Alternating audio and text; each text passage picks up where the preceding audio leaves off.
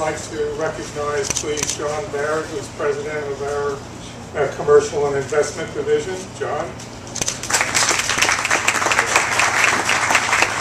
And our immediate past president of the Realtor Association, Leah Caro, is in the audience as well.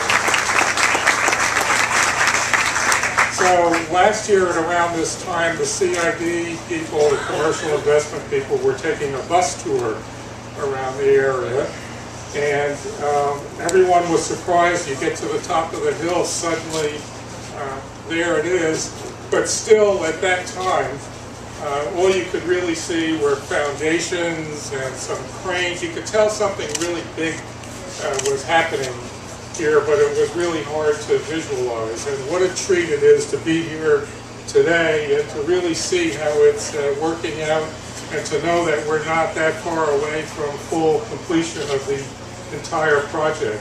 We are going to be opening it in phases, starting tomorrow with the movie theater doing a soft opening, and then followed by another mini grand opening in October, where we open a number of large tenants. We're going to have a lot of everything at Ridge Hill when it's completed. Not just 1,000,002 square feet of retail, but about 160,000 square feet of office space in the building that you see up there. That's going to look dramatically different when we do open in October. We've got half of the office space already leased to Westcheser Medical Group. Come October 20th, we anticipate opening roughly 35, 40 more stores, including the first LL Bean in this region,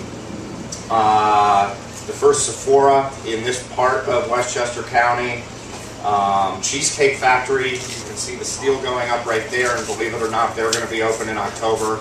And as you know, that's a great draw. We're going to have a number of restaurants opening at that time too. Yard House, I don't know if anybody's ever even heard of that. It's a restaurant out of California. Their claim to fame is they serve 125, they have 125 beers on tap at all times.